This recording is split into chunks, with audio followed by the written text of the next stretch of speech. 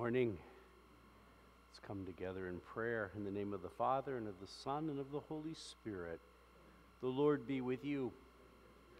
As we prepare to celebrate Eucharist today, let us call to mind our sins. Lord Jesus, you've shown us the way to God our Father. Lord, have mercy. You have given us the consolation of the truth. Christ, have mercy. You are the good shepherd who leads us to everlasting life. Lord, have mercy. May Almighty God have mercy on us, forgive us our sins, and bring us to everlasting life. Let us pray. The Mass is offered today for Polly Porter.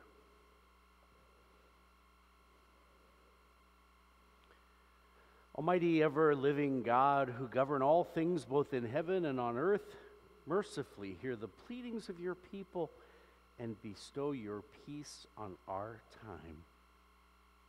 Through our Lord Jesus Christ, your Son, who lives and reigns with you in the unity of the Holy Spirit, God, forever and ever.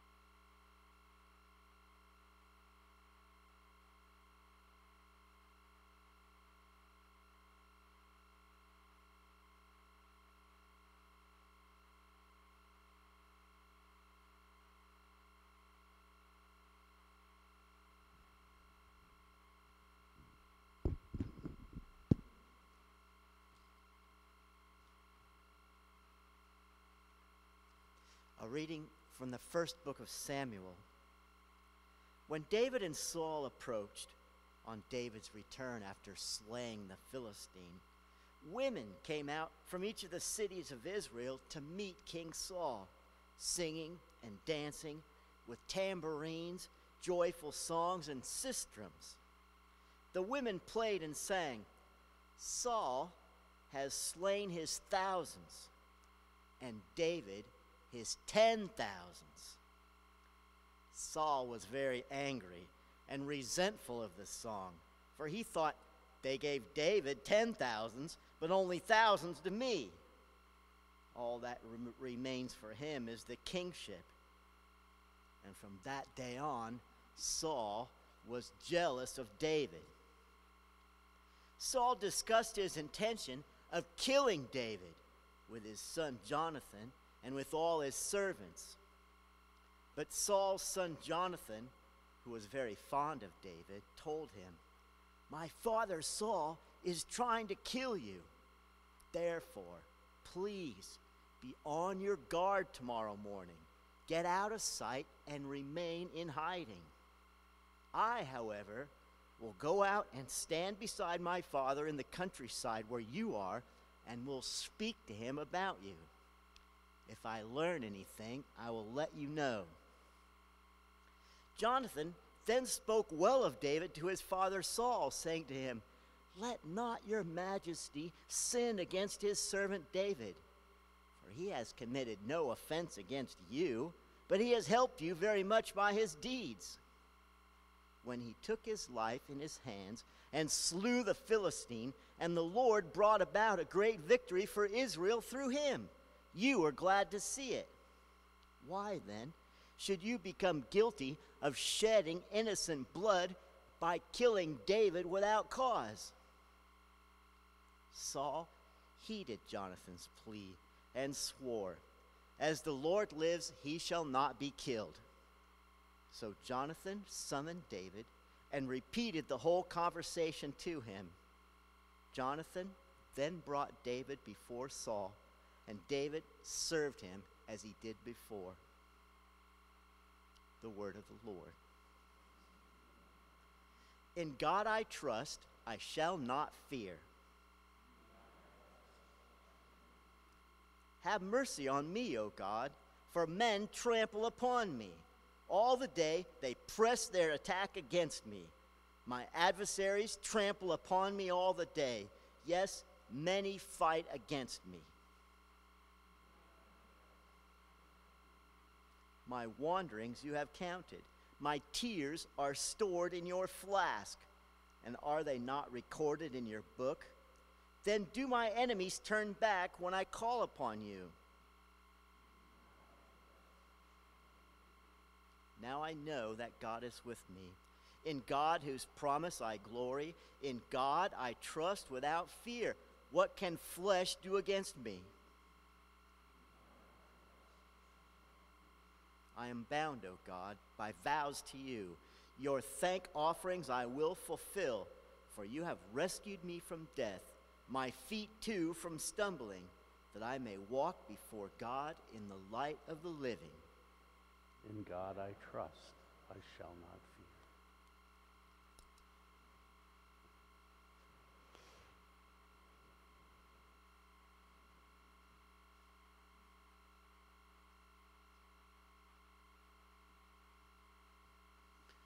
The Lord be with you.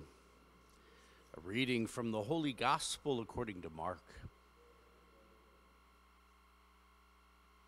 Jesus withdrew toward the sea with his disciples.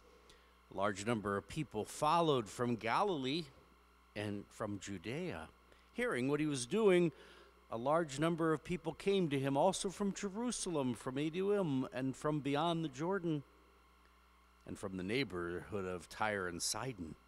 He told his disciples to have a boat ready for him because of the crowd, so that they would not crush him. He had cured many, and as a result, those who had diseases were pressing upon him to touch him. And whenever unclean spirits saw him, they would fall down before him and shout, "You are the Son of God." He warned them sternly not to make him known. The Gospel of the Lord.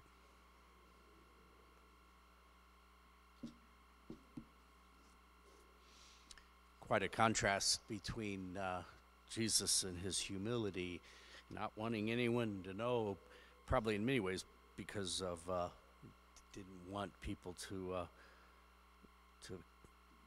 make him a king, to make him a military leader. They thought at the time that's what the Messiah would be. He keeps it secret, the messianic secret that is all through Mark's gospel. But it's interesting, that's certainly not the way of Saul in the first reading. Saul is jealous and angry because David is becoming much more popular than him. David, one who has slayed Goliath, and they're praising David as being so much greater than Saul, and he becomes angry and resentful and wants to kill him. There's a lot there, I think, for us to think about.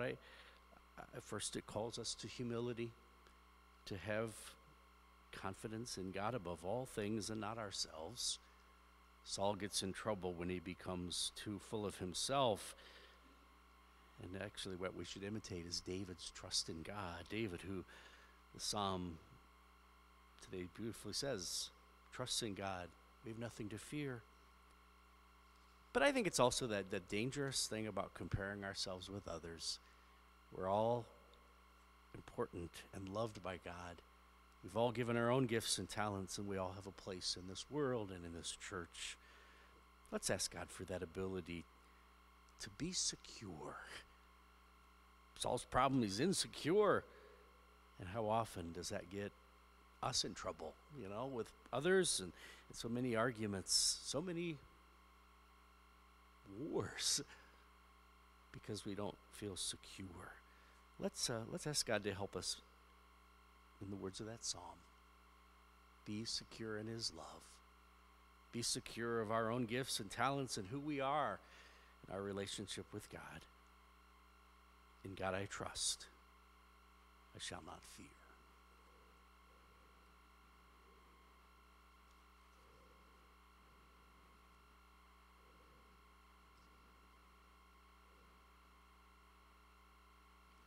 Let's stand to pray. Coming into God's presence with joyful confidence, we bring these prayers. For those who care for others, especially those struggling with addictions, may they be supported with the Spirit's gifts of fortitude and love, we pray to the Lord. For those who seek renewal and change, may they be open to following Christ, we pray to the Lord. For women and children who are victims of trafficking, may they be freed from their captors and led to health and safety, we pray to the Lord. For families whose children are in danger, that civil authorities work to break down systems of evil and injustice, we pray to the Lord. For the sick and suffering, may their experience of Christ in the sacraments open them to God's mercy and grace, we pray to the Lord. Pause now for all of our own special prayers and intentions and for the many needs of our faith community.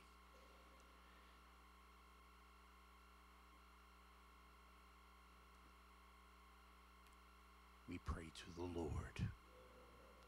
O God, have mercy on us who are sinners. Grant that we, in having mercy on others, may learn to love your mercy more. Through Christ our Lord.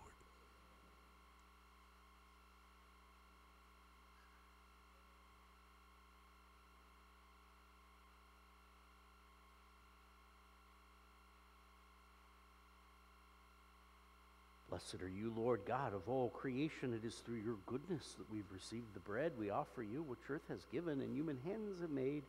It will become for us the bread of life. Blessed are you, Lord God of all creation. It is through your goodness that we've received the wine we offer you, fruit of the vine, work of human hands. It become our spiritual drink. Lord, wash away my iniquities and cleanse me of my sins.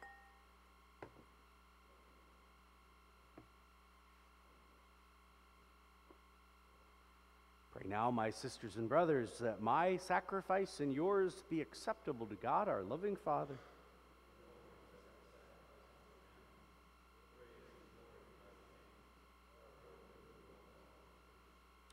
Grant us, O Lord, we pray, that we may participate worthily in these mysteries, for whenever the memorial of this sacrifice is celebrated, the work of our redemption is accomplished through Christ our Lord. The Lord be with you. Lift up your hearts. Let us give thanks to the Lord our God. Truly it is right and just, our duty, our salvation at all times, to give you thanks, Lord, Holy Father, Almighty and eternal God, through Christ our Lord. He is your Word, through whom you made all things, whom you sent as our Savior and Redeemer, incarnate by the Holy Spirit and born of the Virgin. Fulfilling your will and gaining for you a holy people, he stretched out his hands as he endured his passion, so as to break the bonds of death and manifest the resurrection. So with all the angels and saints we declare your glory, as with one voice we acclaim, Holy, holy, holy Lord, God of hosts. Heaven and earth are full of your glory. Hosanna in the highest. Blessed is he who comes in the name of the Lord. Hosanna in the highest. You are indeed holy, O Lord, the fount of all holiness. Make holy, therefore, these gifts, we pray, by sending down your Spirit upon them like the dewfall, that they may become for us the body and blood of our Lord Jesus Christ. At the time he was betrayed and entered willingly into his passion, he took bread and, giving you thanks, broke it and gave it to his disciples, saying, "Take this, all of you, and eat of it. This is my body, which will be given up for you."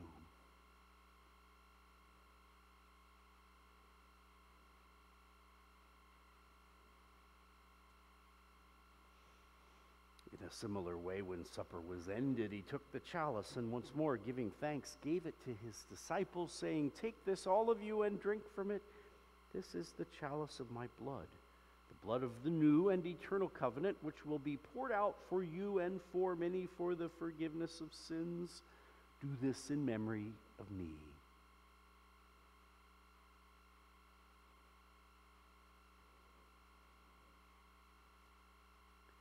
the mystery of faith.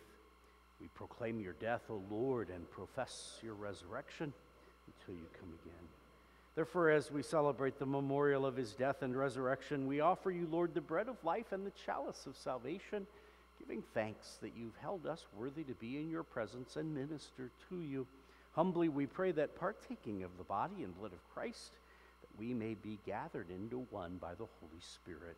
Remember, Lord, your church spread throughout the world. Bring her to the fullness of charity, together with Francis, our Pope, with all the clergy and all your people. Remember also all our brothers and sisters who have fallen asleep in the hope of the resurrection, and all who have died in your mercy. Welcome them into the light of your face. Have mercy on us all, we pray, that with the Blessed Virgin Mary, Mother of God, Blessed Joseph, her spouse, the blessed apostles, St. Thomas More, and all the saints who have pleased you throughout the ages, that we may merit to be co-heirs to eternal life, and may praise and glorify you through your Son, Jesus Christ. Through him, with him, and in him, O God, Almighty Father, in the unity of the Holy Spirit, all glory and honor is yours forever and ever. Trusting in God's love, we can now pray. Our Father, who art in heaven, hallowed be thy name. Thy kingdom come, thy will be done, on earth as it is in heaven. Give us this day our daily bread, and forgive us our trespasses, as we forgive those who trespass against us. And lead us not into temptation, but deliver us from evil. Deliver us, Lord, from all evil. Graciously grant us peace in our day. In your mercy, keep us free from sin, and protect us from all distress, as we await the blessed hope and the coming of our Savior, Jesus Christ. Lord Jesus Christ, you said to your apostles, I leave you peace, my peace I give you. Look not on our sinfulness, but on the faith of your church, and grant her peace and unity in accordance with your will, who live and reign forever and ever. The peace of the Lord be with you always. Let's share that peace with each other.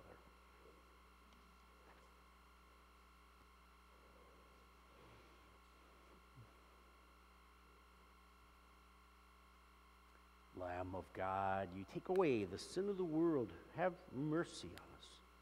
Lamb of God, you take away the sins of the world. Have mercy on us.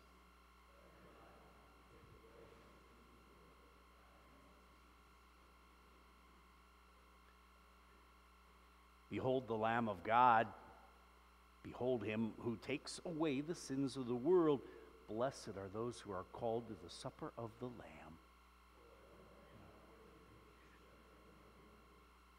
Say the word in my soul.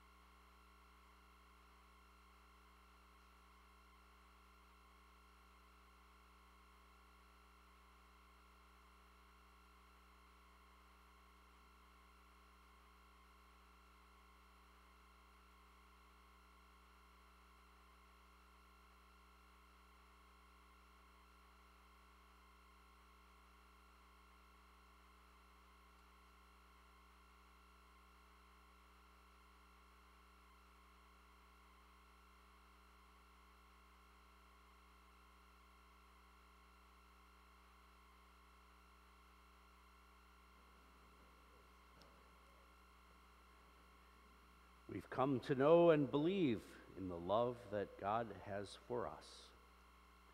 Let us pray.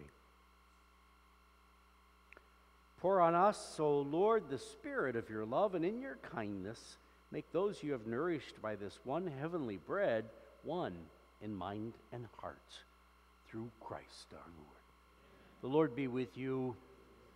May Almighty God bless you, the Father, and the Son, and the Holy Spirit. We go in peace.